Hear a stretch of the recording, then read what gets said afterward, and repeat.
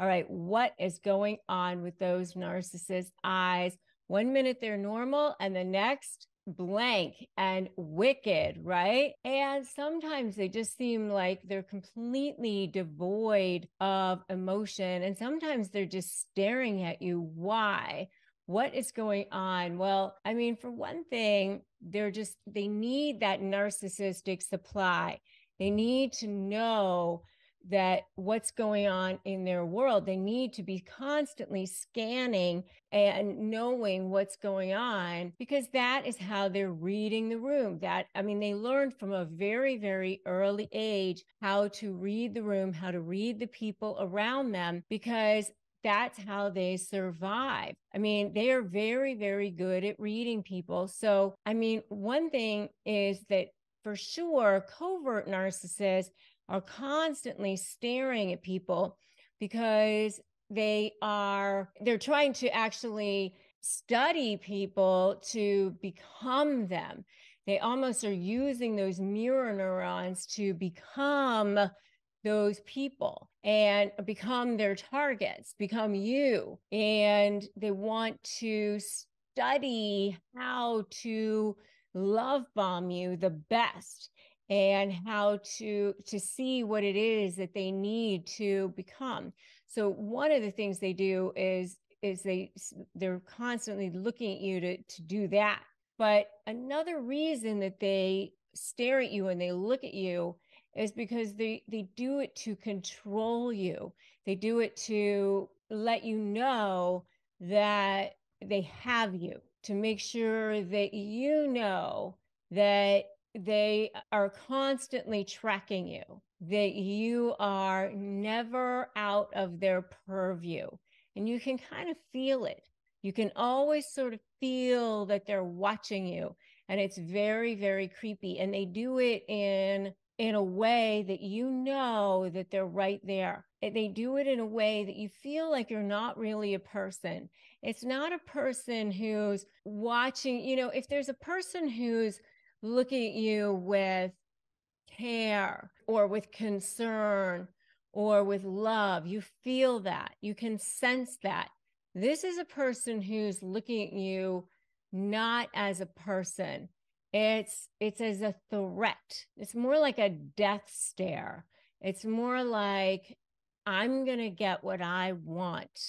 You belong to me. You know it, and I know it.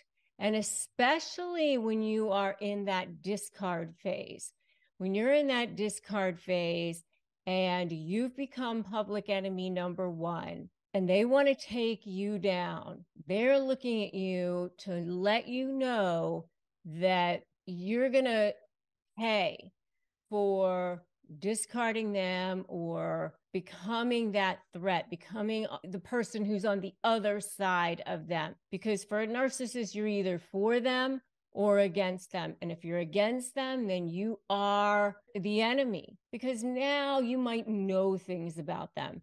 So they feel exposed. They feel that you could be a threat to them. So they want to make sure that you know that they're watching. And, when narcissists have that part of their brain take over, that limbic system part of their brain take over, rationality is not here. It's here, and they're not thinking clearly, so they're essentially logging out. Reason is logging out, and it's another part of their brain is taking over. And that's why it does seem like it's sort of an empty stare when they're looking at you like that. That's why it does sort of seem like an evil stare that's looking at you that way. And it does sort of seem like they sort of cease to exist, because it's not this part of the brain. It's that other part of the brain that is a completely different part of the brain than the regular part of the brain. It's that limbic system that takes over, that sometimes they don't even remember what it is that they're doing and saying when they're in that rage part of their brain, that narcissistic rage takes over. That narcissistic injury has been triggered, and that narcissistic rage takes over, and they start to do things. And it can be quite scary, especially if you're dealing with a malignant narcissist who will tend to do things like stalking or engage in acts of violence. It can be quite scary. And if you are dealing with a malignant narcissist, then please do what you need to do to protect yourself and go to a shelter, or make sure that you have a good support system in place. Make sure that you have, you've gotten that stash of cash in place. You have a place to go. You've taken care of maybe getting the right attorneys in place. You have the right therapists in place. You have everything that you need to get in place. Maybe you need to get injunctions in place, that sort of thing. Because if you are dealing with a person who is in that state of mind, they're not being rational. Okay. And so it's almost like they're blacking out sometimes when they're like that. And by the way, if you do need therapy and you don't have access to online therapy, we do have a sponsor on this channel, which is BetterHelp, and you can get access to that at betterhelp.com/Rebecca Zung. We receive commissions on that. You do not pay any extra on that. We just want you to have access to good, reliable sources of help, that has been vetted. And by the way, if you need phrases for disarming narcissists, you can grab those at disarmthenarc.com.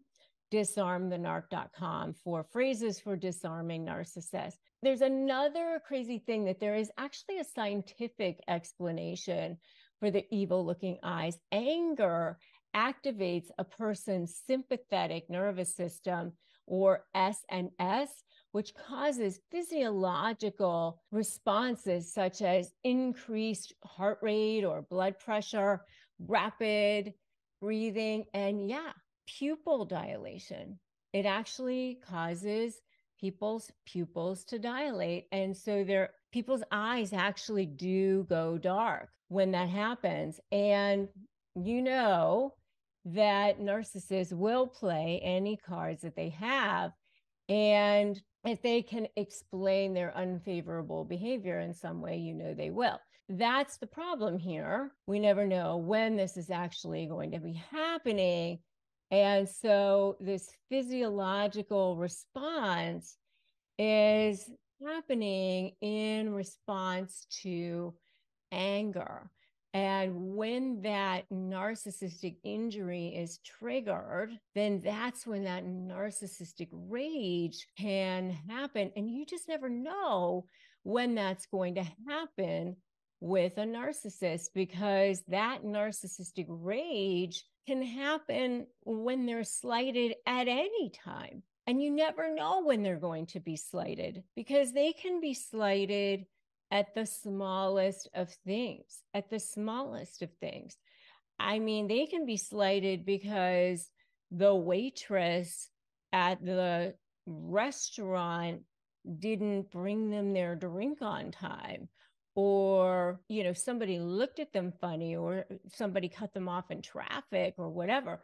So, I mean, when this thing happens, when they're logging out, they're blacking out, this behavior can be dangerous. It can be dangerous.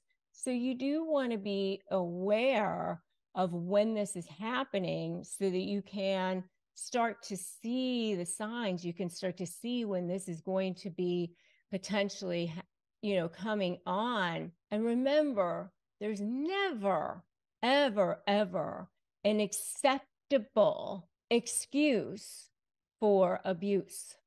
There's never an acceptable excuse for abuse. Whether or not they remember it doesn't matter. They could be lying, by the way, to get you to forgive them, since they weren't being themselves. Or maybe they'll tell you they had a stressful day at work, or they had an abusive childhood, or they have a lot going on in their lives, or they could be blaming you. It's your fault.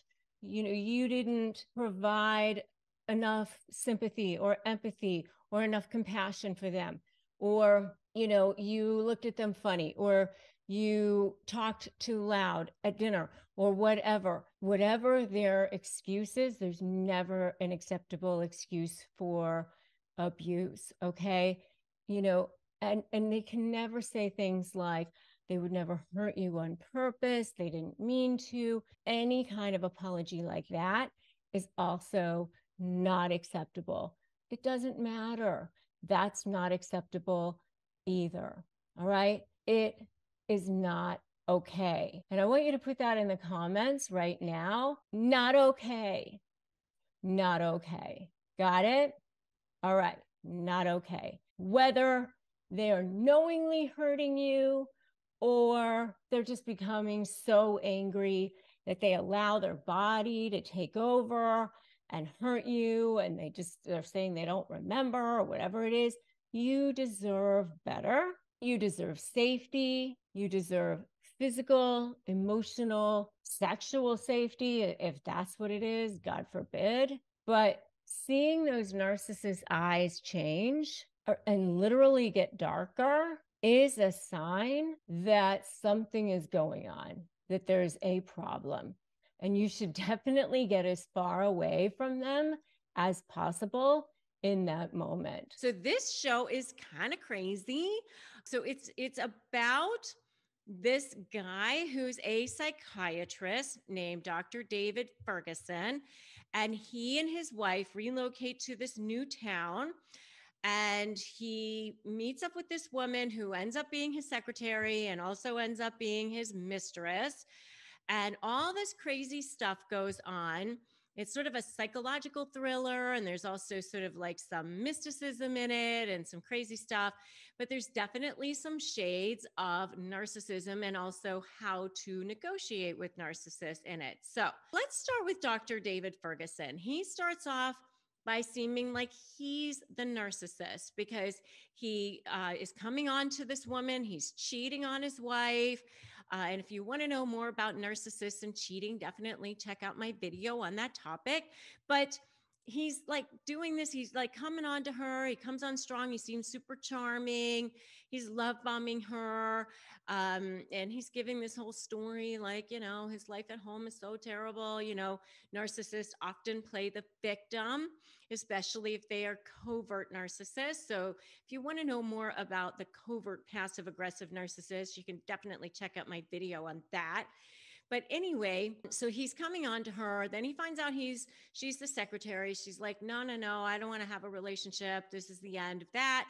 But then he's like showing up at her apartment, and he doesn't give up, no boundaries. That's a narcissistic trait too. They don't have any boundaries. So you see them like, okay, I'm going to keep showing up. I'm going to keep doing this. And so finally she relents and she ends up involved with this guy. Now, the next thing that happens is that the wife starts like befriending her as well. And she's like, oh, come with me to the gym. Let's do things. And she presents herself kind of as the victim. And that's what Louise, the secretary, thinks is happening. Initially, she's like, okay, this person is definitely the victim. He's like, too controlling, he's like checking on her. And to Louise, it seems like, this guy is like a total control freak and like he's definitely the narcissist, right? I mean, because narcissists are definitely control freaks. And the fact that the wife had to like be in the house at a certain time and call him at a certain time, it made it really seem like, there's something going on with that. I mean, if I had seen that, I would think that too, right? So that's how it initially seems. And at some point, she starts to realize that the wife actually may be the one who's the narcissist. Like the wife is actually the one who's pulling all these strings and causing all these things to happen. And then there's this other layer, the third layer, which is the guy that the wife was friends with when she was in rehab. His name is Rob. And it turns out that Rob might actually be the narcissist. He's like coveting things that they have. He's like, oh, you have the perfect relationship. I wish I had that. Envy is one of the really big narcissistic traits. It's also one of the DSM-5 traits of narcissism. And so, he's like jealous. He seems to be um, wanting what she has and pulling strings and trying to control her as well. So you're left with like, oh my God, what's going on? Who's the narcissist? And what am I supposed to believe? Now, I'm not going to give away the ending. I don't want to do too much of a spoiler here because it's kind of crazy, and you definitely should watch it yourself if you want to find out what actually happens, because it's like a crazy ending. So, but I wanted to sort of go back to Louise, who's the secretary, sort of the main character who's involved with everybody in the storylines except for Rob. But and just sort of talk about the things that she could have done. All right? So to negotiate a little bit better. All right? So one of the things that she could have done is to create more boundaries. All right? So when she started to realize, okay, this guy's married and he's my boss, I'm going to have to go ahead and say no. You can't come up to my apartment. You can't call me. I'm not going to get involved with you. No, the answer is no. So that's one of the ways that she could have created boundaries. Another one is with the wife herself. When the wife was like, oh, let's be friends, let's do all these things, but don't tell my husband, who also happens to be your boss. And, she also happens to be sleeping with, but that's another whole thing. But she just like didn't do that. She like continued to have these sort of secret relationships with each of them. So, what does that mean? Does that mean that Louise was the narcissist? Maybe she enjoyed all the attention. Maybe she enjoyed all the adulation. Maybe she enjoyed controlling these two people and being in the middle of this, seemingly beautiful couple who seem to have it all, lots of money, looks, all of these things, prestige. And maybe she enjoyed having that. But, she could have decided to, not speak to either of them again, or certainly not speak to the wife, and, just had a business relationship with the husband. So creating really super strong boundaries, that's definitely one of the things that she could have done to negotiate with them a little bit better. The other thing that she could have done, the next thing that she could have done, is do more research. When she started to realize that things weren't adding up, she wasn't really doing her research. I mean, it wasn't until the end that she started to get on Google and started to look for people and try to figure out what was going on. Why hadn't she done that ever before that? I mean, why didn't she try to figure out what's all the mystery that's going on here? How come I don't have answers to a lot of these questions? Like, why the wife is, doesn't seem to have any friends, and why the husband seems to be controlling her so much. And, she found information online later on like way later in the show, about how, there'd been this fire and maybe he had saved her from the fire, and all of this stuff. And, so like, I don't know. I don't know why she didn't do a research before that, but clearly one of the ways that you can really negotiate from a place of strength, from a place of power, is having done your research. Okay. So you're going to research your side, you're going to research the other side.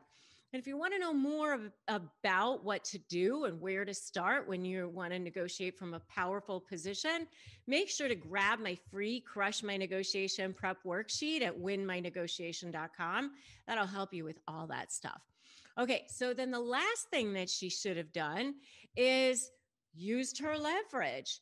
When she ended up having to quit her job because of things going on with, that I don't want to give too much of a spoiler alert, but she ended up having to quit her job.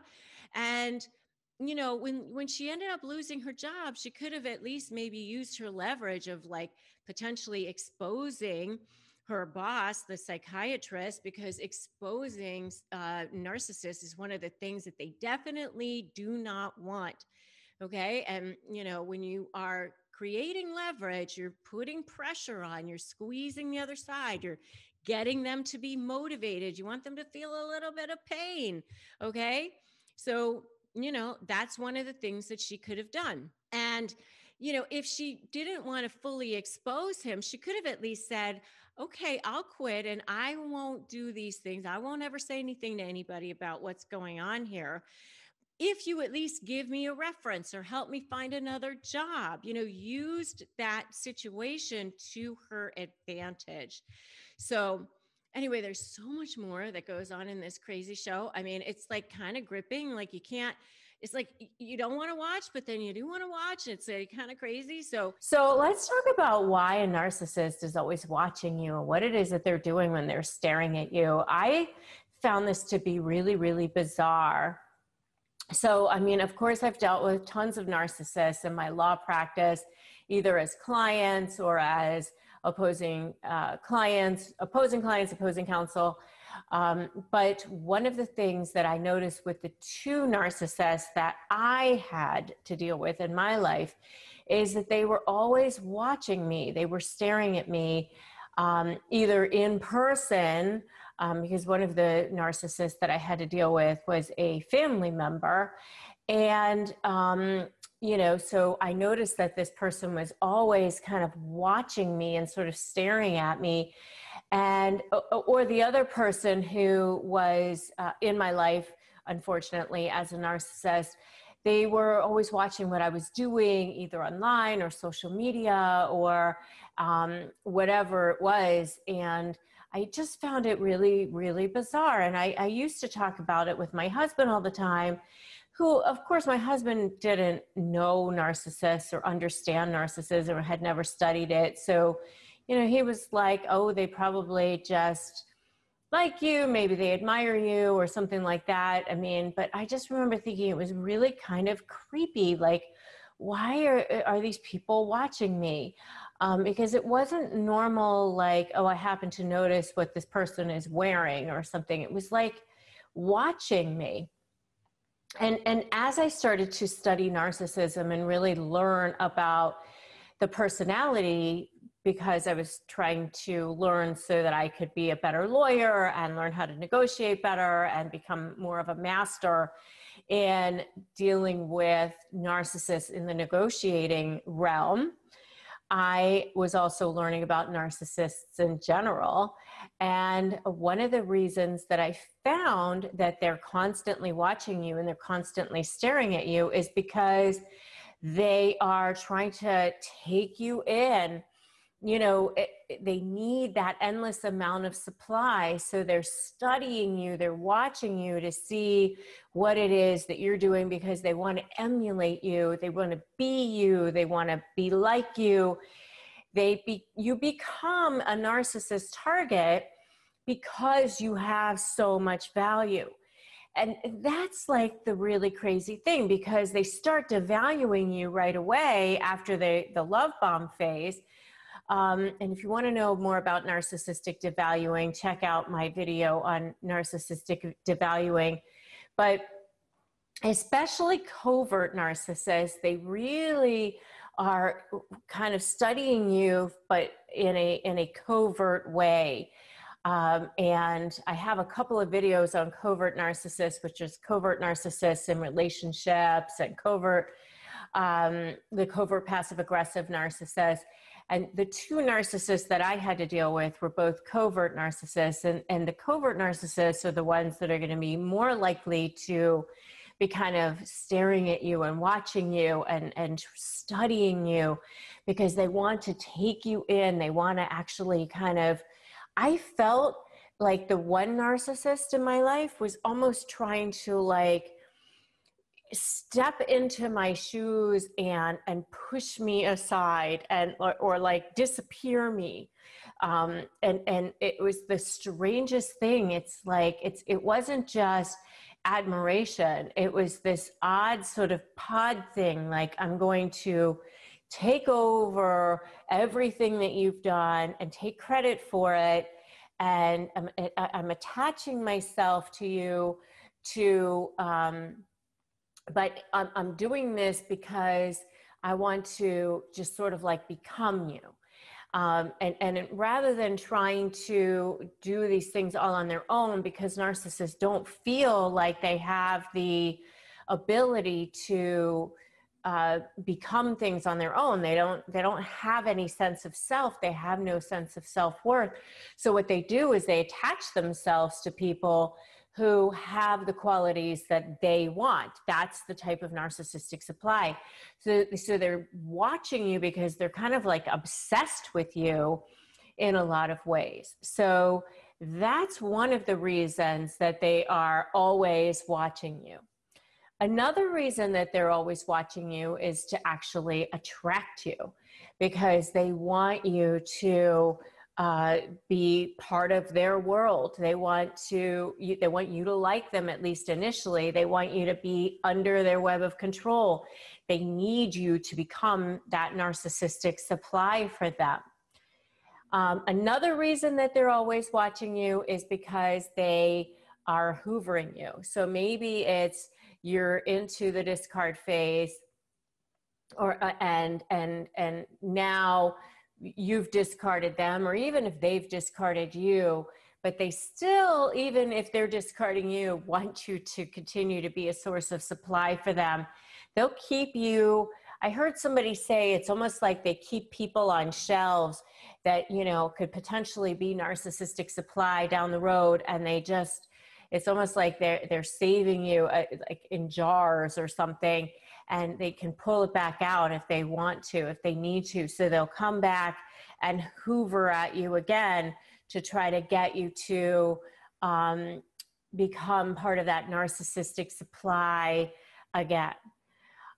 So that's one of the reasons why they stare or they watch you also. And another reason that they do it is because they want to intimidate you. So sometimes I've seen this actually, like in depositions and things like that, where somebody's trying to divorce a narcissist, and they'll actually stare at that person who's being deposed because they want to intimidate that person, or they want to be like, you know, you better be careful about what you're going to say or what you're about to do, because, you know, I'm watching you, kind of a thing. And it can be kind of, you know, scary or intimidating, especially if you're dealing with a malignant narcissist. And if you've seen a narcissist, you know, watching you and you've experienced it, give me I've experienced this in the comments. Just comment below, I've experienced this. And let me know what your experience has been with them watching you like this. I mean, it's super creepy. It's really weird. You know, if you don't know anything about narcissists, if you haven't been studying this or watching videos like mine and really understanding the personality of a narcissist, you might think, what the heck are you doing? Why are you staring at me? But there's a number of reasons why they do that. So, and the last reason why a narcissist might happen to stare at you is because they want your attention. So they just are like watching you because they want you to watch them back. They want you to stare back at them. They want to get your attention.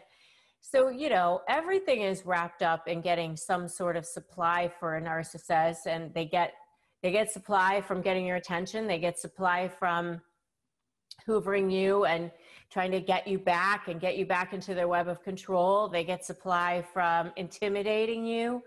And they get supply from watching you and trying to become you and devaluing you so that, you know, they can get as much supply from you as they possibly can and control you. So, of course, that's why they stare at you. That's why they watch you.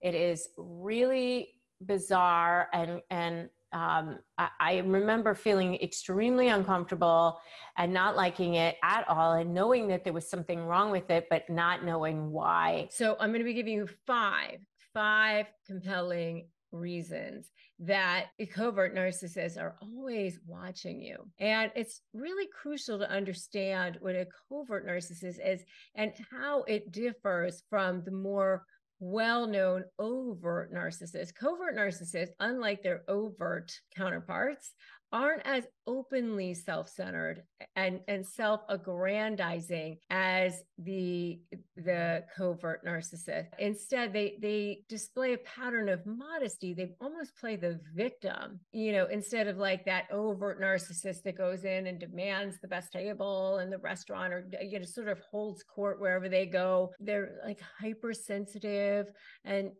almost like defensive, and they operate under the radar. They kind of pretend like they don't want attention to themselves, and it makes their behavior much more difficult to recognize. Reason number one that they're sort of always watching you is that they're always on the hunt for information. They're constantly watching you because they're meticulously trying to glean information about your behavior. They're watching your reactions. They're watching your habits. Why are they doing that? They want to be able to weaponize this behavior against you eventually. Remember, with a narcissist, you're either for them or you're against them. And if you're against them, you're going to be public enemy number one, especially in a negotiation. And so they're constantly watching to see, are you for me or are you against me? They want to see, what do you like? What do you don't like? Are you for me or are you against me?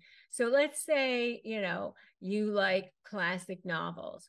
And in that case, they might want to steer this conversation or manipulate this conversation toward, are you going to be for me or are you going to be against me? Are you my perfect mate or are you not my perfect mate? Because if you don't like exactly what I like, then maybe, you're not perfect for me. That's how they are, like, even if you don't align exactly with me, then you're not going to be for me anymore, because that's how they are.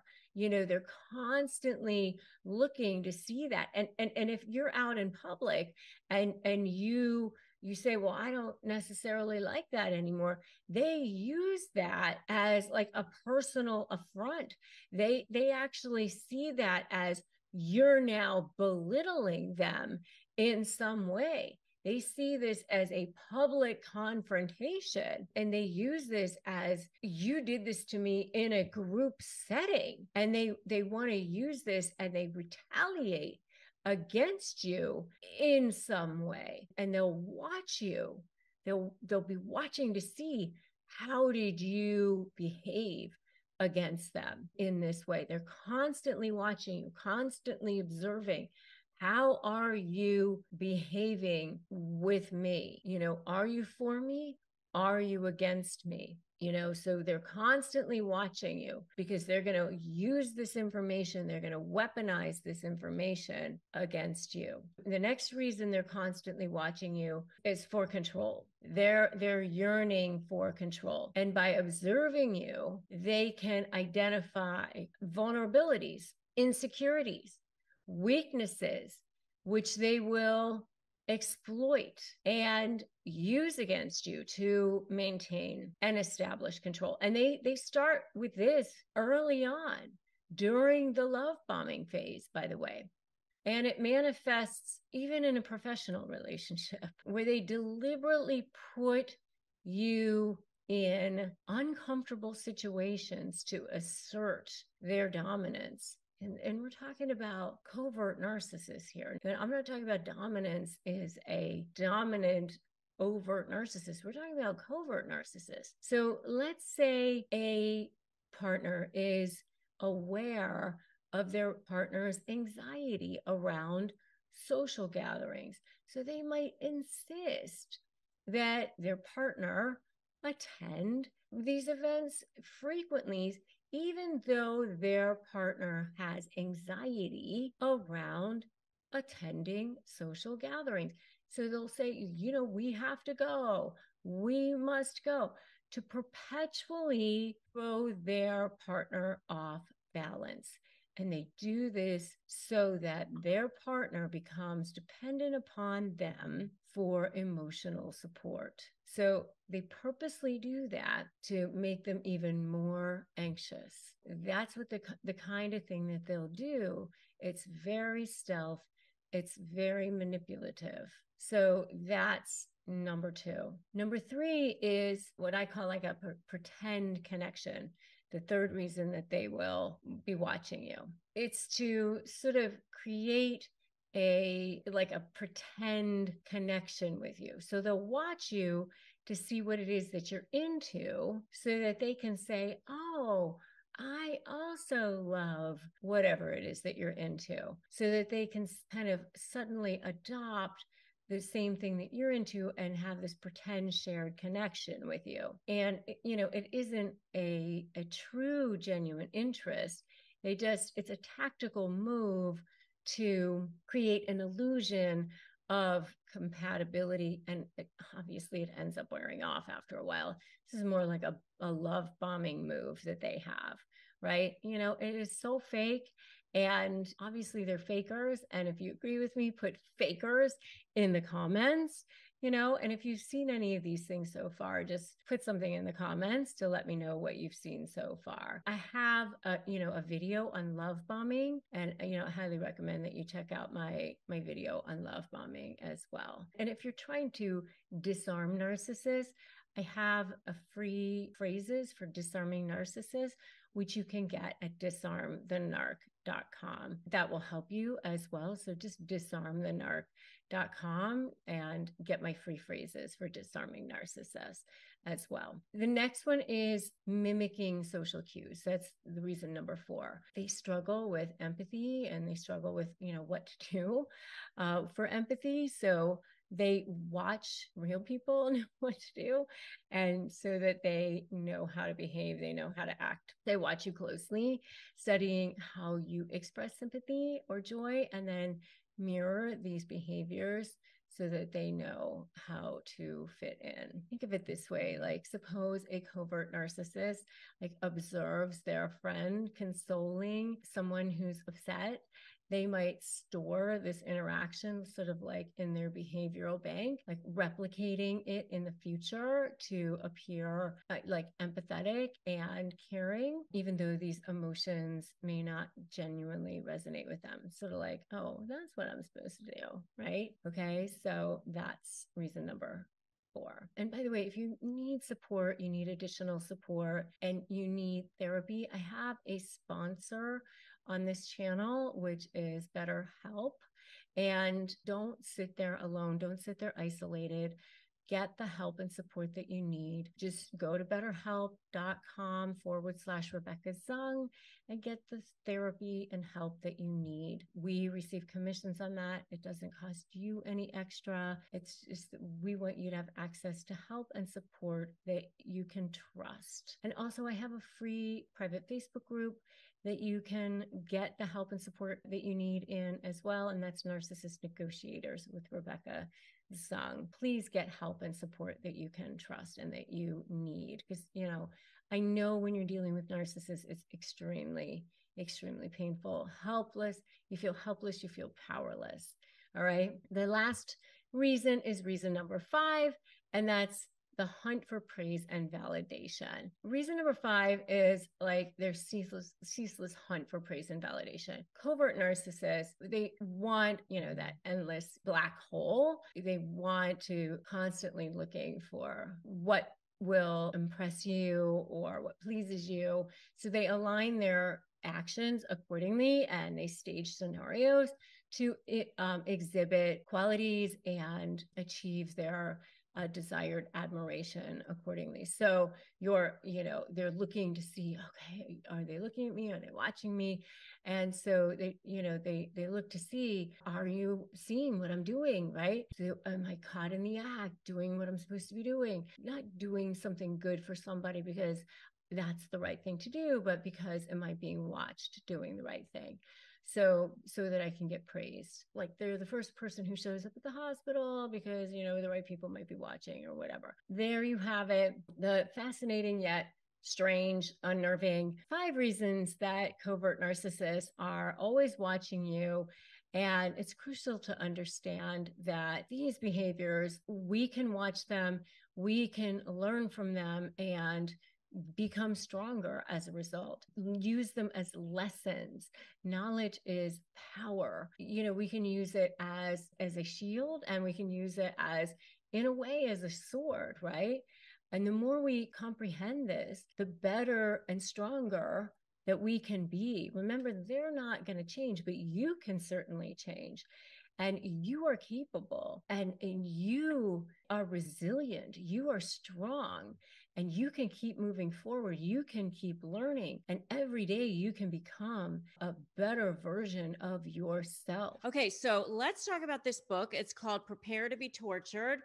The author is A.B. Jameson. I've never met this guy, but apparently he is a psychologist and also a guy who has had the misfortune of dating several narcissists until he realized what the heck was going on. And so he decided to write a book about it. So this book, it's a small book, but it's actually also very small print. But I just got it on Amazon, and I'll make sure I drop a link to it below so that if you guys want it, you can grab it too. There are 16 different chapters in this book. And what I love about the introduction is he straight up says, narcissists are bad news. Yeah, that's putting it mildly, huh? Okay, so he also talks about why he was targeted, partially being a nice guy, and partially also because I gave off signals that I would tolerate this behavior. You don't get your goals, you get your standards. That's one of my favorite quotes, and it's so true. And, for me, I dealt with a couple of narcissists in my own personal life, one in a business setting and one as an extended family member. And I found myself going, well, I don't want to, make waves, or I'll just, go along. How bad could it be? Maybe it'll get better. Maybe they'll see the error of their ways, or maybe they'll see, what a good person I am for them, or how much I do for them. Or maybe they'll just stop. I mean, in the moment, you don't think out long term, right? You just think, well, I don't know, there's some signs, but there's other stuff that's good, and so that's what you end up doing. So, but what he claims in this book is by reading this, you will be able to spot and avoid them, and you will be able to survive them and be a stronger person and be less likely to attract them in the future, which sounds amazing, right? So, chapter 1, he talks about the idealization phase, which oftentimes is called love bombing. And if you want to know more about love bombing, check out my video on love bombing, where I go into much more detail on that. But basically, he talks about how this is the phase where they are almost sort of grooming you. They're looking to see if you are going to be a good source of supply for them. They appear to be perfect, and they're actually excellent at reading people. So whatever holes you have in your life, they're there to plug them. They're there to fill them. They're there to be that person. They want to be your person. But even at that point, you start to see some little holes in their stories. So the example that he gives in this book is somebody, who's starting to date this guy. And a couple weeks in, he mentions he has 2 ex-wives. And you're like, no, I'm pretty sure he only mentioned that he had one. And he knows he only mentioned one, but he tells you that, no, he definitely told you 2. And then when you don't say anything, okay, you've passed their wicked test, their test of toxicity, which is, okay, it confirms that you're going to let it go. It confirms that he has the upper hand. It confirms that you're going to be a good source of supply. Then he goes into chapter 2, which is the devaluation phase, the testing period. This is now, he calls it the now let's just see phase. He sets a test like arriving late, forgetting to call, just doing these things that are like, oh, I thought we were on a pattern here. I thought we were responding to each other right away. But then the other person may be upset that you didn't respond right away, but they want to make sure that you're being tested. And then when you ask them about it, now they spin it on you. Now the projection starts. Oh, I'm busy. You know that. I can't be at your beck and call. What do you expect? Things like that. And then you end up feeling guilty or feeling like, oh, I'm sorry. And maybe you even actually apologize for it. and you actually think, okay, maybe there is something wrong. Maybe I was being overly, um, nagging or whatever. So then the testing continues, right? And sometimes they push it a little too much, even in this phase. And you go, forget it. I'm not going to want to be with this person. And so he actually talks about that in the book. And he gives the example of when you decide you don't want to do that, that's when this person in the example in the book, he said, has lets himself into your house with this spare key. He makes you breakfast. There he is. You can't get rid of him. Now all of a sudden, that overwhelming, to me, it's almost like you can't breathe, overwhelming, like they're right in your space and they're proving to you how wonderful they are once again. And so there you go. You ignore all the red flags because you know what? It can be so good. The good is like so much better than anybody else. So you have these extreme, situations. It's extremely awesome. And then it's extremely horrible as well. But they want you to just forget about the extremely horrible. Forget about that. Let's move on. The past is past. Now we're moving forward. Okay. And so that's chapter 2. Then the next chapter, he talks about the discard phase. And I've talked about this before. If you want to check out my video on that, you can definitely do that. But this is where you see the birth of the smear campaign. This is where you start to see whether it's you discarding or them discarding. This is when you really start to see, war happening, because for a narcissist, you're either for them or against them. You're either a source of supply or you're going to be a source of supply in a different way. So you're either going to be a source of grade A diamond level supply with your adulation and being under their full control, or you're going to be the next grade level down, which is going to be, then I'm going to prepare to torture you. Right? Because that's when the real torture begins. That's when it's like full on war. You become public enemy number one. And that's what we see at the disintegration of the relationship, whether it's a business relationship or a divorce situation or a romantic relationship that's disintegrating. That's when you start to see that you become public enemy number one. Okay. So, and that's what he says. Chapter 4 is it's time to be tortured, because you're either going to give them supply in one way or you're going to give them supply in another way. And during this phase, you might actually also see that hoovering. You might see like obsessive texting or showing up or maybe even stalking you. They want to make sure that you don't forget. He talks about narcissists and how they have this endless need for attention. That's in chapter 5. In chapter 6, he talks about their obsessive need for control. He actually says that 16% of the population is narcissistic, and that equates into a 1 in 6 chance that either you, me, or someone very close by will indeed be a narcissist. How fun is that? All right. So, and one of the quotes that he has in here, which I thought was really interesting, which is, by the time you start to feel like you're being used or you start to begin to doubt yourself, you're already in too deep, which is definitely was my experience as well. He actually also talks about narcissists as friends, and he goes into a little bit of narcissists in the workplace and how narcissists can be out narcissist by other people, and how they use social media. And he talks about dating a narcissist from start to finish in 50 steps, and narcissists and money.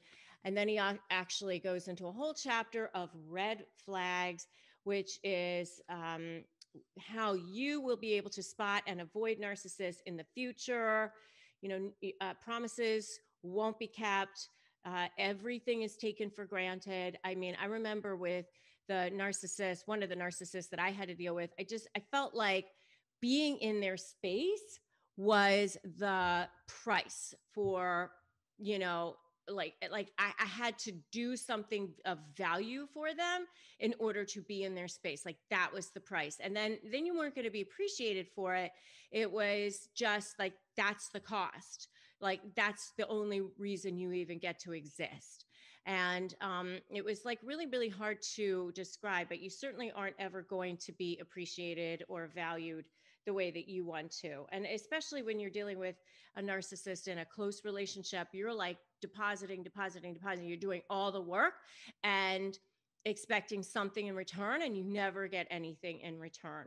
There's a nice little chapter on here too, chapter 16, on recovering from a narcissist, which is something you certainly want to do. All right, let's talk about the secret tactics that narcissists use to control and dominate you. Number one is they become the drama king or queen, right?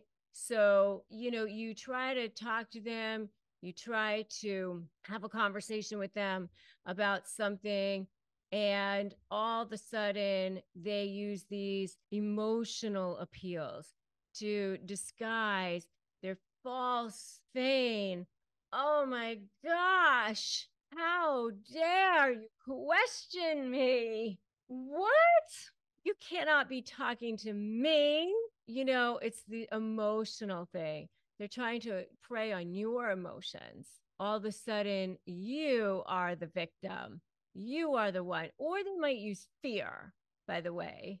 This is what are you doing? And a lot of times they know that you're afraid of them too. Or they use your loyalty. They use that loyalty to their advantage. They know how loyal you are to them. They never even think about using something like regular logic or regular reasoning. And part of the reason why is because, there is that part in their brain that doesn't work like regular people's brains. During their formation as children, they were subjected to a lot of trauma. When we are subjected to trauma, we are in fight or flight mode. And when we go into fight or flight mode, our brains become saturated with chemicals, cortisol, epinephrine, all of those kinds of things, and adrenaline, that sort of thing. And when our brains are subjected to that over and over and over again, it can actually cause damage to our brains long term. When that limbic system part of the brain becomes activated as adults, then that's what takes over. And that's what happens with narcissists. They are presented with stimuli in adulthood where they feel like they are being attacked. And then that narcissistic rage, so it's called narcissistic injury. And then when that narcissistic injury becomes triggered, that narcissistic rage comes flying out, and they think that they are being attacked in some way. It could be just the slightest little slight. They heard a tone, they saw a look, they felt something. And so they don't process things in the same way that we process things. Just remember that when you're dealing with a narcissist. All right, so the second thing is this everybody nobody. Remember, they see things in black and white. Narcissists don't see things in grays. You're either for me or you're against me, or everybody or nobody. Everything is all one way, one thing. And remember, when that narcissist brain takes over, then that's how they think, right? But one of the things that they do is they like to make you think that, especially during the discard phase, that everybody's lining up against them and nobody's going to be on your side. And so they've got this whole army of people on their side, and no one's going to be on your side. And so they start making you feel that way right from the beginning. And so right from the beginning of that discard phase, they will say things like that to you. So they're called those flying monkeys, and they want you to feel like that's what's happening. All right. So that's the next one. The next one is, what I call the judge and jury. This is where they will start to say things like, prove it, or they'll say, I'm recording this conversation, or I'm videotaping you. I'm going to have to videotape you because I can't trust you, or are you recording this conversation? They want to prove things all the time. They need to prove things, or they want you to prove things, or they'll say that they'll assert that a point is proven innocent until proven guilty, and they love to take credit for things, and I'm right unless you can prove me wrong, that sort of thing. But they don't act the same way with you. You're not trustworthy, of course. They constantly are attacking you, saying that you're not trustworthy and all that sort of thing. I mean, constantly. And if you've seen any of this, give me an amen in the comments, by the way. And I'd love to see the other kinds of things that you guys have seen also. Just throw them in the comments. Let me know. The next one is what I call labeling. And they love to label people, and they love to judge. They love to judge. Everybody on TV is something. They judge people as they're walking down the street. They judge all the neighbors. Everybody's worse than them. They've got something to say about everybody. That person's ugly, or that person's fat, or this person's a loser, or that person doesn't have any abilities on anything, or this person's a terrible cook. I mean, they just don't like anyone. They really just don't like anyone. And they love to invalidate people because it makes them feel better about themselves, and they just don't feel good about themselves anyway. They hate themselves inside. So as you'll just notice that they're super judgy, so that's another way that narcissists control and dominate you and control and dominate other people. And they'll be talking about you, and they'll be talking about other people as well. All right, how narcissists take over your mind. They take over your soul. You feel depleted. You feel exhausted all the time. That's why they're called energy vampires. Before I even knew the term energy vampire, I used to say like a leech. They're like a parasite. They attach themselves to you like as if you're a host. You become that narcissistic supply to them. And they take over your mind. And, you wake up in the middle of the night, you're thinking about it. You wake up in the morning, you're thinking about it. You're brushing your teeth, you're thinking about it. You're walking the dog, you're thinking about it. You're washing the dishes, you're thinking about it. And how do they do that? How do narcissists take over your mind? They do that because they start off with this love bombing, and they come off so charming and so charismatic and so personable. And they make you feel like you were the most amazing, incredible human that they ever met. And they mirror you. They use these mirroring techniques to make you feel like, wow, you met this soulmate. And you basically feel like, oh my gosh, wow, where has this person been all my life?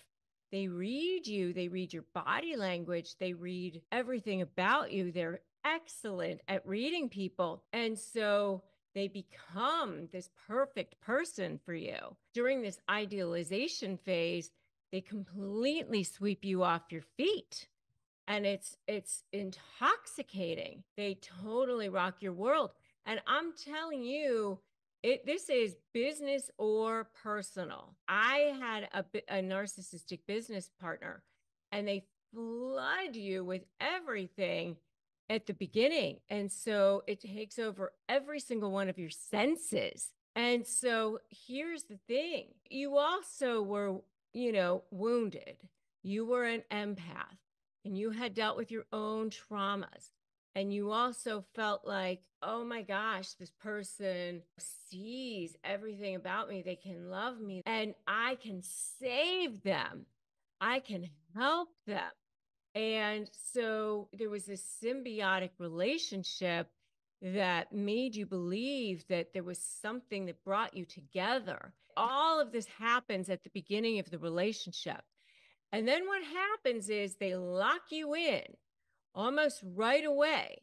They want to get you to whatever the next step is right away and lock you in, whether it's business or personal. Let's meet the family. Let's get married. Let's move in together. Let's be business partners, whatever it is. And then once you're locked in, or they get your feelings locked up and they get you attached to them, Now the cold. Now it's devalue. Now it's ghosting. Now it's, I'm not texting you back right away. Now it's devaluing. And now they start using those tactics, gaslighting, word salad. I didn't say that. That didn't happen that way. What are you talking about? This circular conversation. And I have videos on all of these things, word salad, gaslighting. You definitely want to check out my videos on all of these things. If you haven't seen these things, if you're not familiar with these terms, definitely check out my videos on these things. And there are studies that have been done on these things. You know, Robert Sapolsky has done these studies on these things. He was a Stanford University professor who had done these studies on monkeys and the dopamine effects on your brain, on the hot and cold and the hot and cold, and how you actually become physiologically addicted to people because you're just the anticipation that they might give you that hit of love bombing. And so you become physiologically addicted to them. And that's how they start to take over your mind, because you might get that hit of love bombing again because they future fake you. Oh, you're right. You know, I should have done this, or next time I will. And I promise you it's going to be better. And you'll see. And back to the love bombing, because they draw you back in. They draw you back in with these promises of Emerald City, it's going to be so much better. And you think that it is just when you think you're going to go out of it again, because they know how to get you back in again. And so they condition you. They constantly are conditioning you, conditioning you. And so that's how you end up having them take that, where they take over your mind, they take over your spirit, they take over your soul. And so how can you take it back? You just have to get out of that toxic stew and finally break that cycle. And you know, there's a fantastic saying that's, go where you're celebrated, not where you're tolerated. Go where you're celebrated all the time, and start to just put boundaries in place and leave them in place and make them strict, and say, I'm not doing this anymore. I'm not going to be in this toxic cycle anymore. I'm going to stop this conditioning. I see what's happening here. So you stop, you start to pivot, you start to turn around, and you start to shift that dynamic. You start to reteach them how to treat you by putting boundaries into place, and by starting to have less contact with them, briefer amounts of time, briefer amounts of contact with them, and start reinforcing the behavior that you want by saying, I'm not allowing you to disrespect me anymore. I'm not allowing you to speak to me like that. And I'll have a conversation with you when you can speak to me in a respectful manner, or things like that. Start to show it in your body language by just reinforcing that you're not going to allow that. And by reading their body language too, by the way, which I do have a whole video on that as well. But you know, here's the thing. You have to look at the wiring in your brain and start rewiring the programming in your brain. Understand that it's your side of the fence that's going to have to get rewired. You're not changing what's going on the side of the fence of that narcissist. They will not be changed. As soon as you can understand that, things will get so much better for you, because they will not change. You are the one that's going to have to change, and your response to them. The faster that you can understand that they're not regular, reasonable people, and they're not going to act like regular, reasonable people, because they're not regular, reasonable people. And so don't expect them to act like regular, reasonable people. And the faster that you can understand that, the faster that you can help yourself and protect yourself. And so just start to work on your side of the fence, start taking care of yourself, start protecting yourself. I have a whole video on self-care. Definitely start with the self-care, start pivoting, understand that you deserve so much more. You're probably way smarter than you think. I know that you are. And the fact that you're here, the fact that you discovered these videos means that the shift is starting to take place. That is amazing. Give yourself a whole lot more credit than you probably have so far. You deserve so much more than you have so far. And understand that you are enough. You are enough. So start to see those open doors. Start to feel that power inside of you. What I want you to do right now is I want you to write in the comments, I am enough. I am enough. Just start to feel that right now. Start to feel that power right now and start to understand that you just have to rewire your side of the brain, start to take over, start to retake your brain back and recondition your brain away from that narcissist by putting boundaries in place and have briefer and briefer contact with them and just start to see them for who they are, which is toddlers in adult bodies.